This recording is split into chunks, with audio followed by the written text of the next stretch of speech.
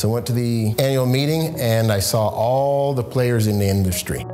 Just meeting people, the openness for people to share and just share knowledge and what do you do and how do you do it.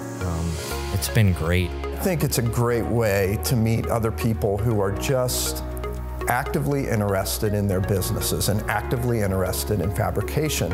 You start to establish relationships and you start to see that they have connections all over the country. They're very knowledgeable people, and everybody here is willing to share. They're willing to share their experience, their successes, their failures. And you can come to an event like this and you can network and you can go to seminars and you can take tours. You can just get so much information that's going to help you go back and make better business decisions.